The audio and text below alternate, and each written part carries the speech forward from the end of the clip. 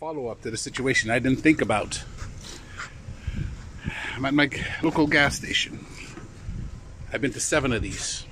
Nobody has gas.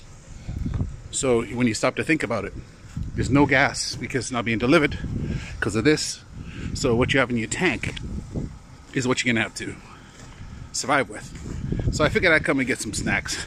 I figured I'd come and get some beer. So I come into my store. Let me mask up. Okay. So I come into my store and look at this shit. Hurricane, nothing.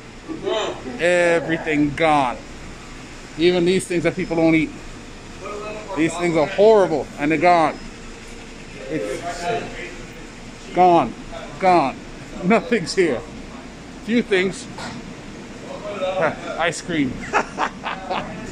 So, as you can tell, donuts, gone. And what I managed to snack for myself, a little bit of stuff that I got, what I ended up getting for myself, bean dip and beer.